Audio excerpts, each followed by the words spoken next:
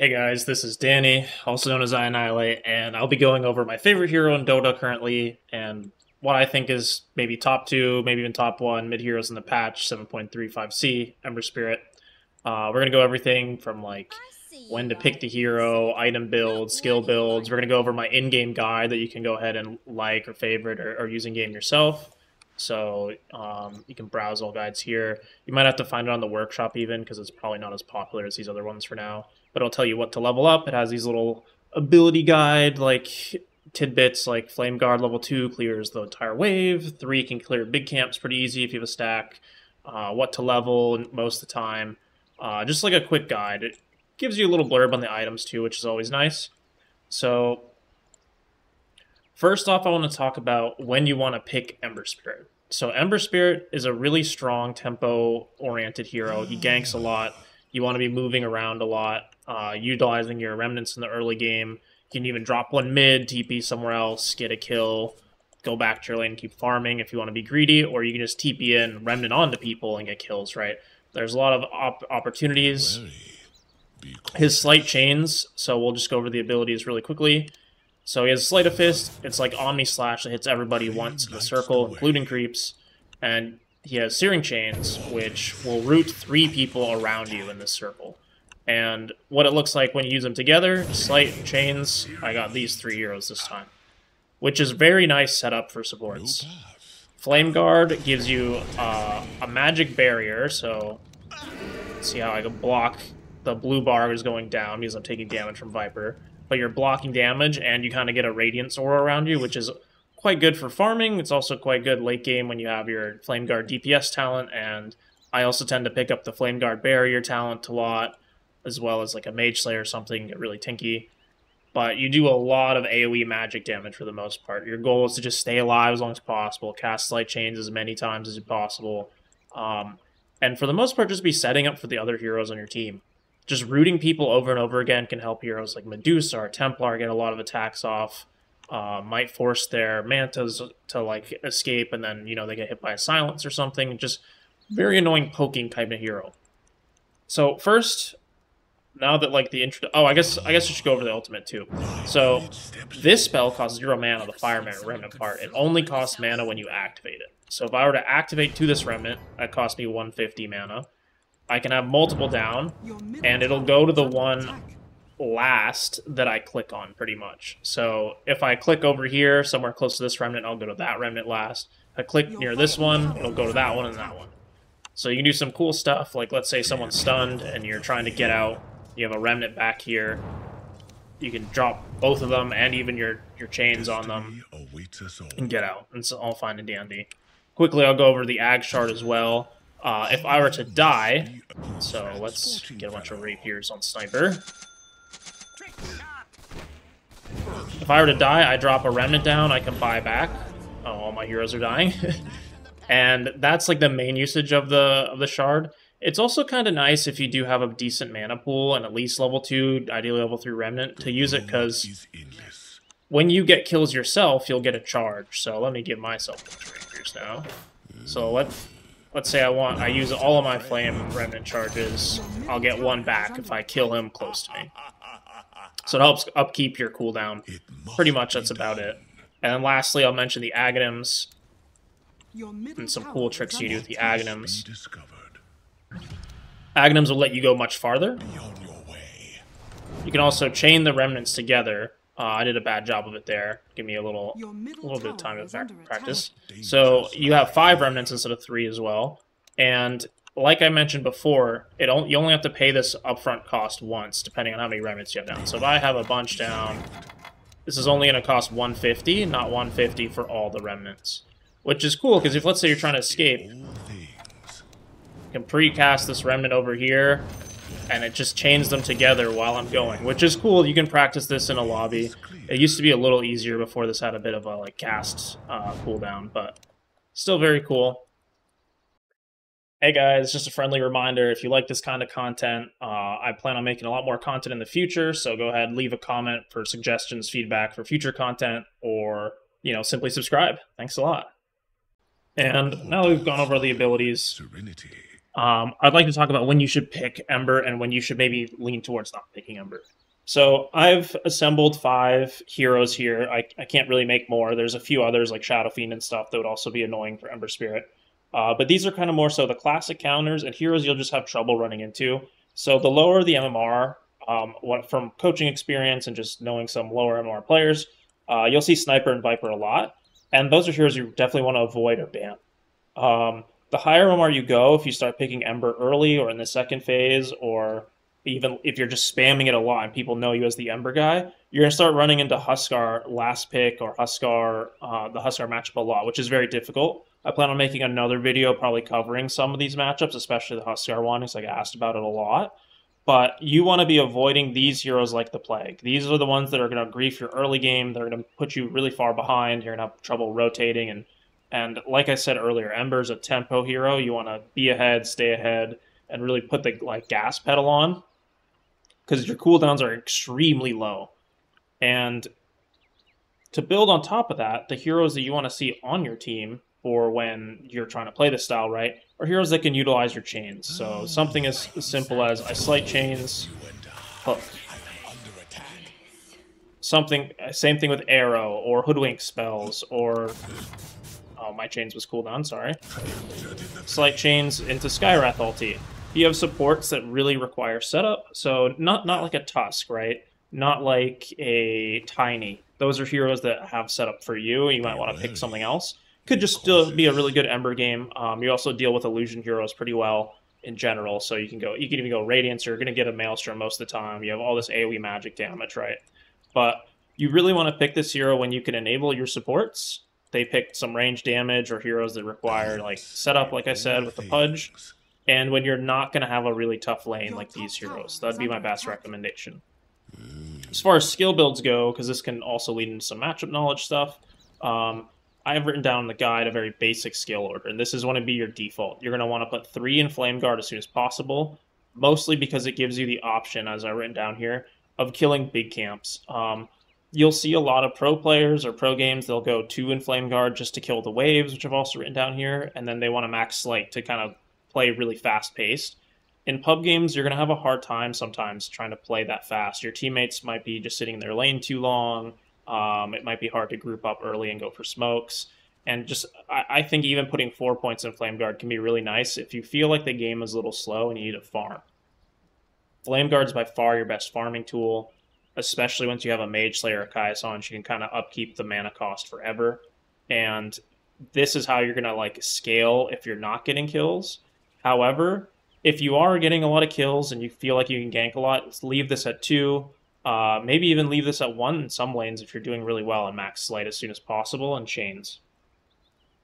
So, like I've mentioned in the guide too, let me scroll up to the chains. I usually take chains at level 4, and this gives you the opportunity to gank at level 6. Let's say you were going, like a somewhat popular build before was 4 in Slight, 2 in Flame Guard, and no point in chains until level 8. That means you're going to delay rotating a lot of the time until you're level 8, unless you see a really easy kill somewhere with a teleport.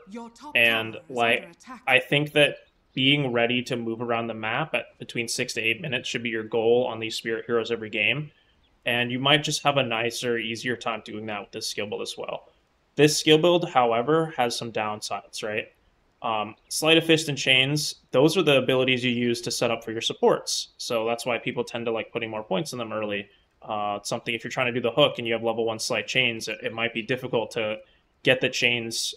Like Sleight of Fist level 1 has lower AoE and stuff like that. It might be difficult to get the cast range to catch some people that are far away, and it might make it a little difficult. You might want to be farming a little more anyway. But again, the thing with Flame Guard, you can even make a jungle stack for yourself, and you'll just get those levels quicker anyway if nothing's really happening. If you're against a hero, and I think I have it written down in here as well, so if that can break your shield in the lane. So something like a Shadow Fiend, something like Zeus, something like Invoker's Cyclone. Especially level 1, Huskar's Q can block your Flame Guard. Do not level Flame Guard first, and oftentimes I just end up skipping the ability. If I have really active supports against Huskar, I'll just max Slight and Chains right away. I won't even get Flame Guard because I won't bother with it. He can break it too easily.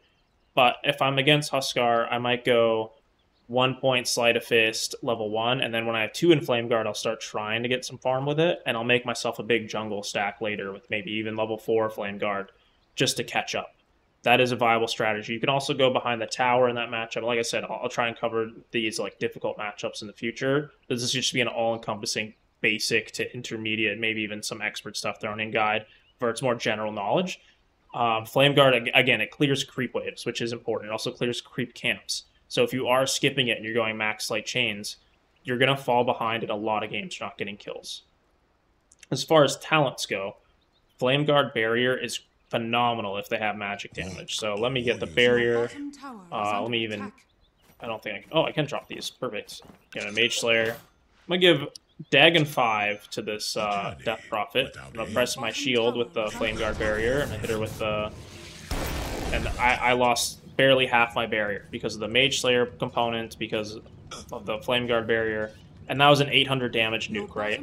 So the way this hero kind of works right now is a lot of time you're just rushing the Mage Slayer and playing around, being really tanky with the Flame Guard going in against magic heroes. If they have a bunch of physical damage, or you don't have that many points of Flame Guard, you can either skip the 10 talent for later, or just get the damage talent.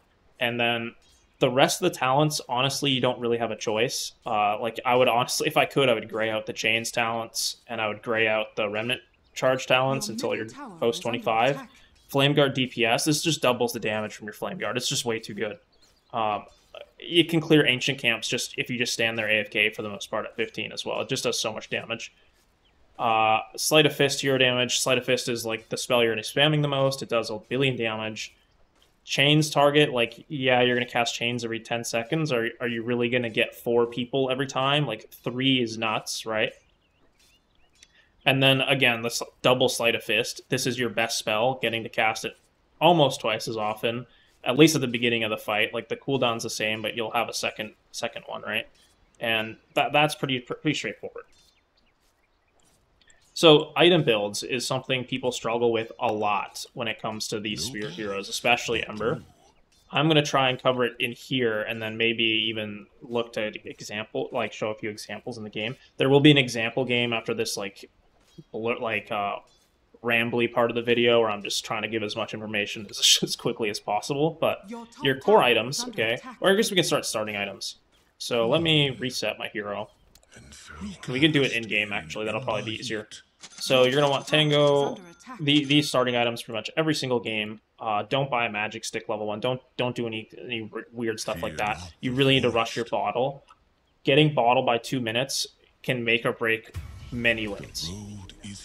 The ward will help you secure creeps, because you'll be able to aggro or see if they're attacking, and you can also spot some ganks in the early game, especially on the water runes if you have the ward somewhere around here or here. And you're quickly going to be getting these items in order, sometimes stopping for the raindrop first, and I rarely get Magic Stick before I finish my Phase Boots, even the small stick. There are going to be some games I get it if they just have a hero that just spams a fuck ton, or if the hero is going to all-in you. So these are kind of bad examples I have on the board right now, but let's say you're against a Pangolier, you might get into a situation where like some extra stick charges could save your life in a 1v1 fight to the death. A lot of the people are actually going to buy Magic Stick against Ember, so you're not really going to ever play the mirror matchup, but something like a Huskar, when they counterpick Ember, they always start Magic Stick if they're good, because Ember's going to be using a lot of slights to secure CS, and the only way Huskar can lose the lane is if Ember finds a spot where he's low enough to run at him and just go all in. And the Magic Stick gives him that huge safety net.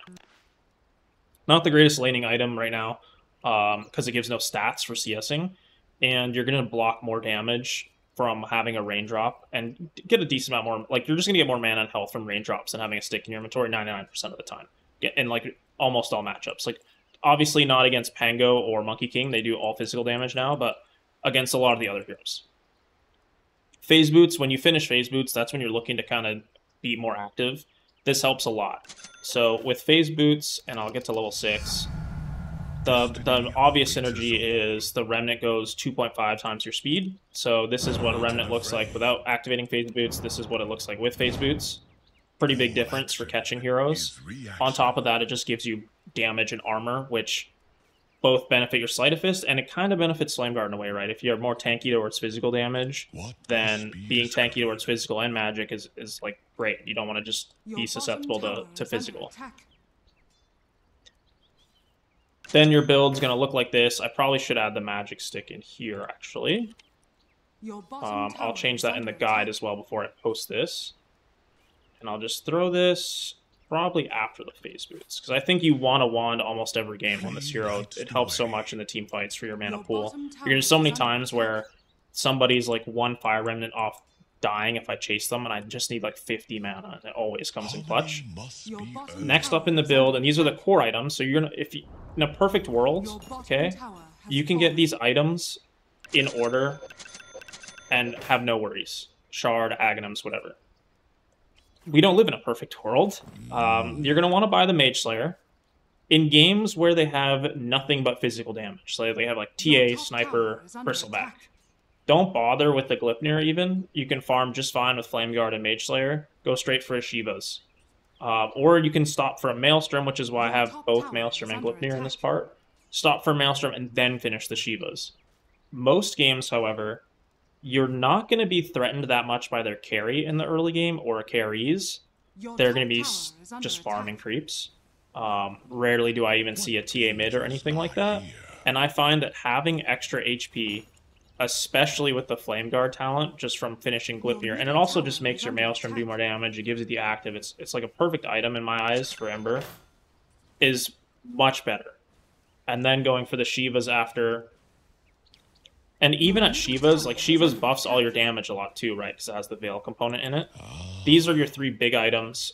And unfortunately, like I said, we don't live in a perfect world. Almost always before I've even finished, like, more space on the floor, almost always I'll have these two items, and then I'll need to get a Kaya-Sange, because they buff this item. It's very good against lots of lockdown. The status resistance at 25% is great. It's a little cheaper now. Or they have silences or roots, something like they build an Orchid because they see a Spirit Hero. Orchid's got a lot cheaper now, or they have roots, something like a Naga or a Troll. You're going to have to buy a Yule Scepter, and then maybe they have Duel or Doom. Those are two heroes you want to buy Lincolns against every single game. So you might just be sitting there stopping for these items a lot, and that is okay. Radiance can also be great against illusion heroes, like I mentioned.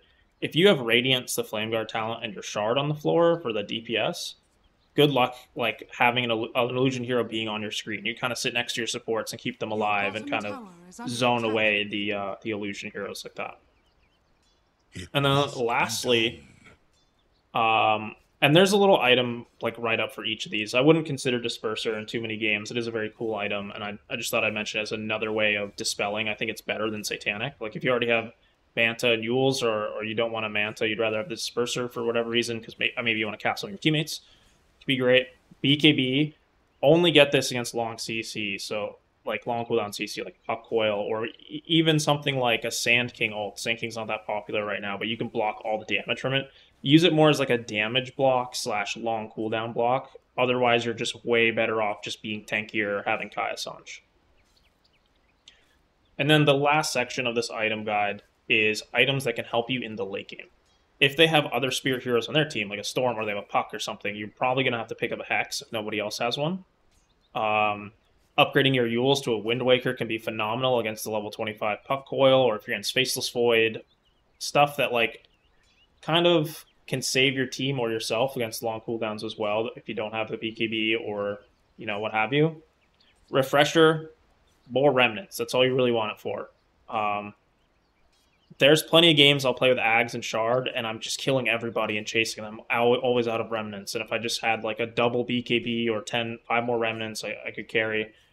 Very rare to go that route these days because of the nerfs to the Remnants, but another option if you do just need to cast more spells, which is, you know, the goal of your hero is just cast as many spells as possible, is a late game Octarine Core is phenomenal. 25% more Searing Chains and Sleight of Fist, and you know, even your items, stuff like that, gives you tankiness. It's great. There are going to be some games that go like 2 hours long, right? In those games, this is what the other items are for. You can even replace your boots with travels at some point too. Don't be shy to do that if the game is really late. Really, really late. most of the time just TP and Remnant's enough mobility for you. Getting Daedalus and Revenant's Brooch. Revenant's Brooch is really cool. I've even seen a build that's kind of, sort of, maybe going to be a thing. I didn't want to necessarily include it in this video because this is like the standard build. There is some people going like Kaiasange, Radiance, Revenant's Brooch and stuff, and it looks kind of cool, but I'm not too sold on it so far. But Revenant's Brooch is awesome with Sleight of Fist, especially after the recent change where they decrease the mana cost and it doesn't consume mana for attacks from abilities, so you won't use any mana on Sleight. And if with double Sleight 25, Daedalus, and Revenant's Brooch, you do some really cool things, or even just Rapiers and Revenant's Brooch. But yeah, I'm not going to ramble on too much longer. That covers pretty much everything you'd want to know about Ember that I could think of in the general sense. I'll try and cover some more matchups in depth and shorter videos. Like, I don't want to make like one super long video where I go, okay, this is what you do against Huskar, this is what you do. But for the trouble matchups, like the ones over here, we can probably make some short form content for that. And yeah, I'm gonna pass it over to myself in the past where I went over one of my own games, and you can kind of see the thought process and how it plays out in an actual game when you're doing this build. So yeah. Alright, this will be the example game for 7.35C Ember game, or Ember Guide, sorry. This game was quite the comeback, so I can talk about some cool stuff as well. I believe I laned against Storm Spirit, was a very classic matchup. A lot of things in the matchup have changed over the years. They've buffed and nerfed the damages on Static Remnant and Overload. They've buffed and nerfed the amount Flame Guard can block. Essentially, if you get hit by 2 Remnants and 2 Overloads, you're probably going to lose your Flame Guard unless you have a Raindrop. And what you're trying to do is, if he Static Remnants, you want to slide into the creep wave to dodge it. We'll probably see that a couple times. For the most part, it's ranged hero favored. He can poke you a lot as Storm, and you can't really come close and hit him back because he can hit you with a Remnant. But the one thing that kind of makes this matchup quite balanced is if Storm oversteps, you can punish him really hard. He can usually die. So in this lane, much like the guide, I will be getting Flame Guard level 1, and I'm just going to cast it right away in this matchup. Sometimes you want to wait until the creeps get a little lower, so you can kind of bait in some denies. So like, let's say I waited for one of the creeps to be deniable first for me, and then I ran with Flame Guard. It forces him to run in and tank my Flame Guard, but I don't really want to get remnanted, and he can secure the creeps anyway, so just pushing the wave into him. As you can see, if I pause real quick, he took quite a bit of damage and I didn't, which is great. I'm just trying to limit how much damage I take, and the lower Storm is, the harder it is for him to play aggressive on me, because, like I said, the balancer in this lane is if he's low enough HP, I can just walk him down. And if he's near that threshold, he can't tank the creeps as much to poke me. Whereas if the HPs are swapped, right, he's full and I'm the one at 3/4, he can play so aggressive, he can tank creeps. He can it just kind of snowballs how much harass he can put on you, if that makes sense. So a lot of aggroing back the creeps. I got my Flame Guard pop there, which kind of sucks. Dire's courier has been killed. Be very comfortable with last sitting under the tower as Ember. A lot of lanes are going to be you push a wave into their tower, then it pushes back into your tower. Something that, being comfortable with will help a lot. So dragging the creeps back, getting that range creep with Sleight of Fist. That's kind of your backup plan when you don't have Flame Guard up, is you want to try to split the creep wave. You want to be doing that most of the time by now anyways. And what I mean by that is you want to drag the melee creeps back so that the range creeps are both dying to melees. Because as a melee hero, you don't mind tanking these melee creeps, but as a range hero, Storm really doesn't want to tank the melee creeps. So there's where you can see again. Sorry, that wasn't very good English. There's an example of what I was talking about earlier, where I made him remnant the creep wave, and then I Sleight of Fisted into it, and I didn't take the damage from it. Stuff like that is really good. I felt really comfortable in this lane, so I didn't go the raindrop first. I think it's not in stock for another 30 seconds anyway, but getting the stick first is fine. I still have one of my starting tangos even, which is, you know, a decent amount rare for this matchup.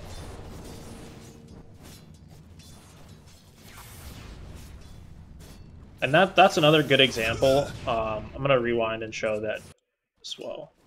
So you can see, like, when the range creep on my side is getting low, I run into him with the Flame Guard, right? So this creep is going to get deniable. And this is kind of how you can abuse Flame Guard a lot of the time. They don't want to walk into your Flame Guard because they can't trade against it. And you can just zone them off the range creep. If they get greedy on it, you're going to kill them. So that's also another bonus, but it kind of secures this range deny, the fact that I was Flame Guarding at him. You want the creeps to be as far away as possible, pretty much, a lot of the time on Ember. So game is a complete disaster in the early game. Like I mentioned, this is a big comeback game. I don't even remember what the score was. It might have been 20-2 or something at some point. Kind of fast forward a lot of this early laning now. It's just going to be trading farm. Both of us can't really kill each other anymore. Got my Raindrop, my Blightstone. Now I'm going to work on Phase Boots and Mage Slayer. So just speed up a little bit. Important when you're playing mid lane to not panic when your side lanes are going really badly. You want to look for opportunities to help them, but not at the cost of your own game. If you're the only one having a good game, it doesn't make sense that you should sacrifice your good game to try and help the other team or try and help your team, because if it doesn't go well, you instantly lose.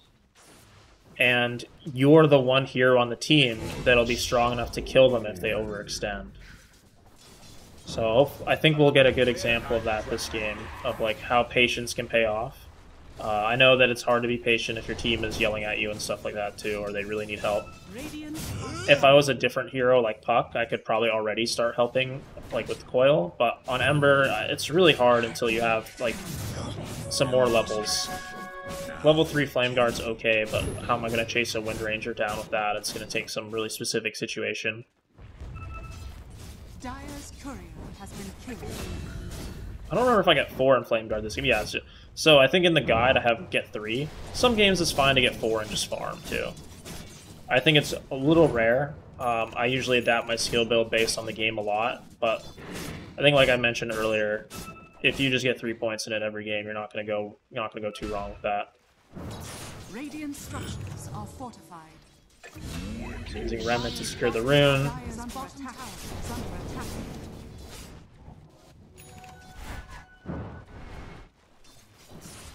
You can see the net worth too. Like, I'm free farming, but I'm not nowhere as farmed as the Wind Ranger is, and even Magnus is beating the Morphling quite badly.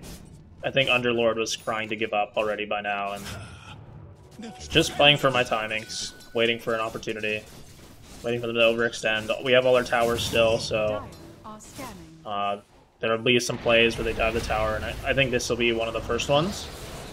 So you can see that Wind Ranger used her Wind Run aggressively, right?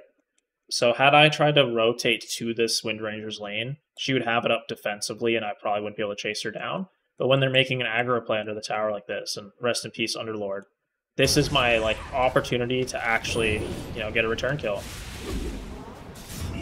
And like, that's $1 billion gold. I'm rich now. Radiant's bottom tower is under attack.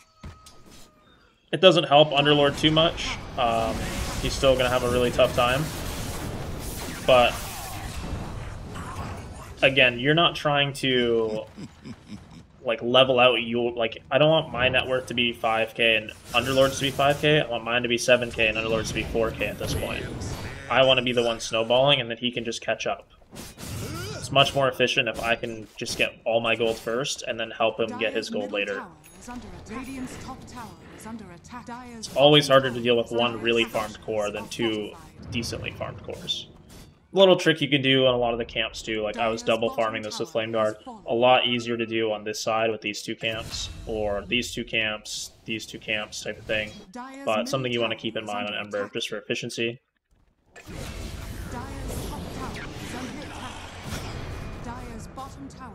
Other cool stuff you can do with Sleight, like I can show that again too. It's about to get charged, just slide a fist into it.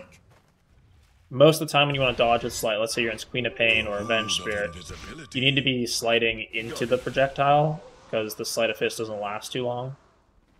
Or remnanting into it. You can't, like, remnant backwards and dodge an Alchemist stun or something like that. It'll just chase you. So yeah, farming both these at once with Flame Guard. Diving top again, I have no TP, it's been unlucky.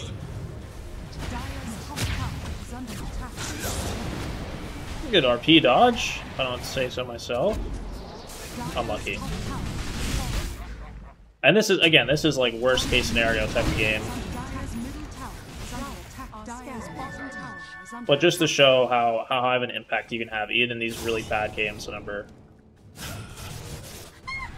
Make sure I'm scaling. I don't remember if I farm these now or later. No, I get them now. No, I don't get them. Okay. Keep in mind, though, while stuff is at least going on the map, Morphling's getting to hit some creeps, you know? He's doing okay.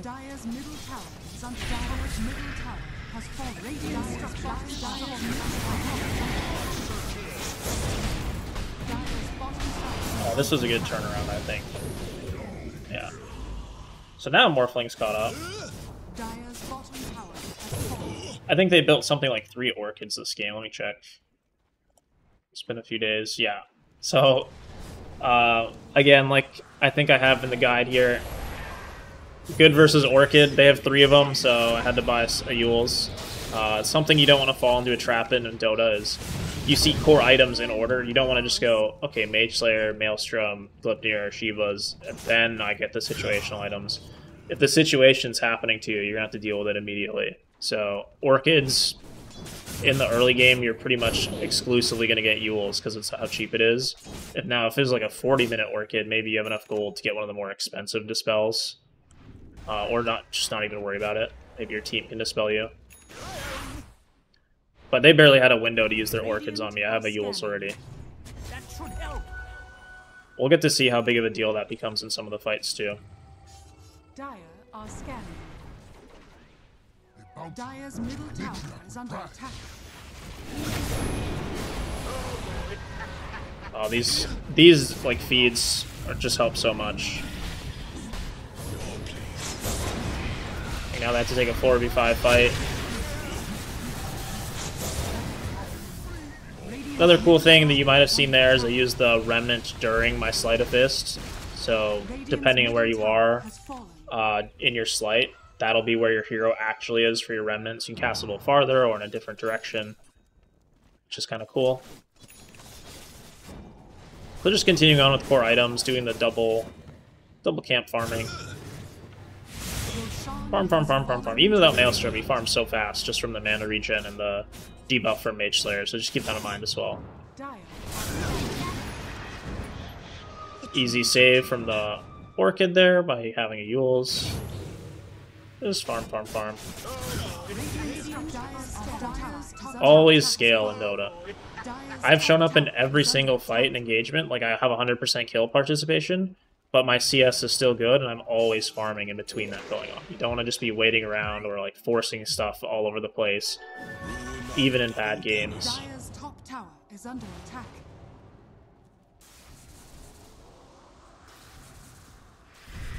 Radiant's bottom tower is under Killing the supports first is usually the goal in team fights, so Spearbreaker dying first is huge. They're going to get our Revenge, which, you know, a little unfortunate, but...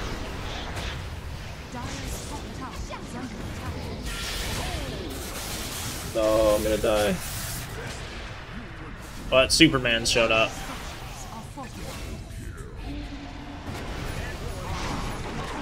That fight was still great for us.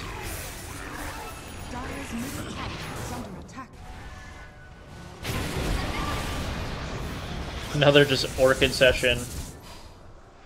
It's always important to leave a Remnant behind unless you're trying to play super aggressive. This would be another good team fight to look at. So I dodged into the Spirit Breaker thing. Didn't get a Maelstrom proc on that Wind Ranger, unfortunately.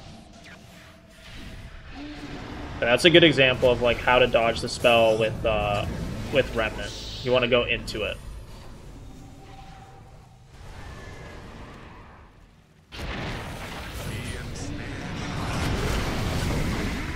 bad. And despite how bad the game started, right? Like, it's already slowly climbing back into our favor. Probably is going to dip even further.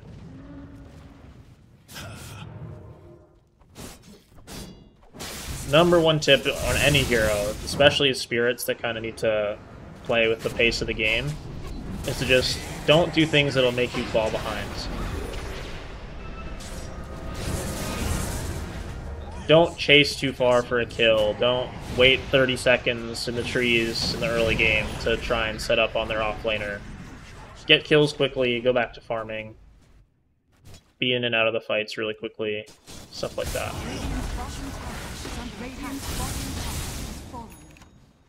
So I believe I went for the Glypnir and then the Lincolns.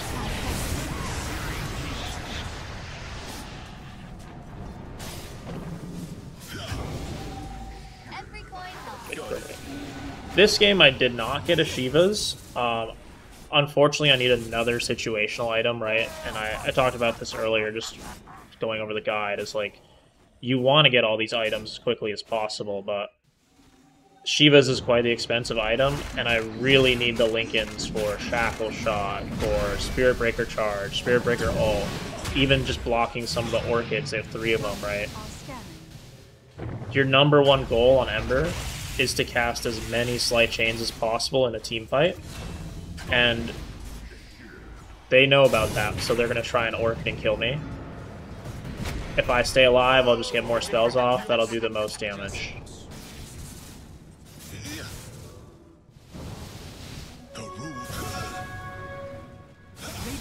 I can't remember exactly, so we'll see after I finish Lincoln's if I go for an Aghanim's next or just go back for the Shivas, but both are good options. Even just getting some random item could be okay from the luxury section. I got the shard first. I like that. Lincoln's is pretty far away, and when I get enough money, I'll be able to buy back into the fight. That's something I kind of forgot to mention earlier in the guide, is the main benefit to the shard, other than getting additional remnants or the damage on the floor versus illusions, is you die in the fight, you can buy back. It's kind of gives you like a free teleport back in because it spawns a remnant on your death. Buyback is like incredibly important 30 minutes plus when it comes to Roche fights. These are the fights that start deciding the game. If we get a big fight now, we're going to crack their base. They're going to be dead for so long, or they're going to have to all buy back, right? So we're pretty all in on winning fights at this point. Not looking for like solo pick-offs, even though I guess this guy's giving us one.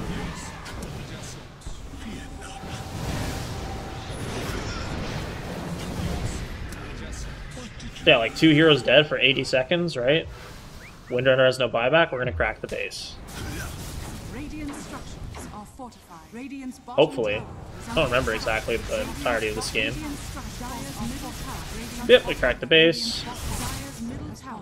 And again, if I die, it'll leave a remnant on the floor. I now have enough gold to buy back, so if you don't want to just instantly buy back either, make sure it's good, but having the option makes the game really comfy. Got it. They focus you first and use literally everything, you buy back and team wipe them. That's GG.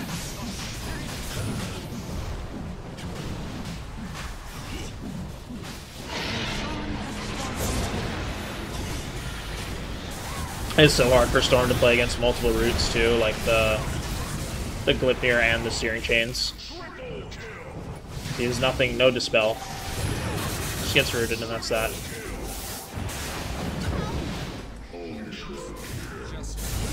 Yeah, I don't think there's too much more to this game.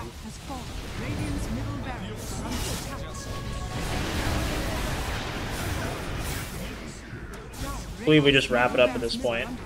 So, in summary, make sure you have a nice early game if possible in Ember. Those games will feel really easy, even in a hard game. Like, I'd much rather my teammates lose their lanes than me lane a Huskar as Ember, for instance. So just keep that in mind. Like, your lane should be pretty important. Snowballing and getting out of the lane is also really important. And if you noticed, I didn't die once remnanting in, which is something else that you want to keep in mind. Don't chase too much on Ember. You really want to stay in the back and just cast as many Slight Chains as possible. and use your remnants to finish kills, not to chase a lot of the time. And yeah, I think that's it for the Ember guide. I'm going to piece this together now, and I hope you guys enjoyed. I know that probably not all of you got to the end of the video. If you did, say hello or something. Thanks for all the subscriptions and views. Appreciate it, guys. Take it easy.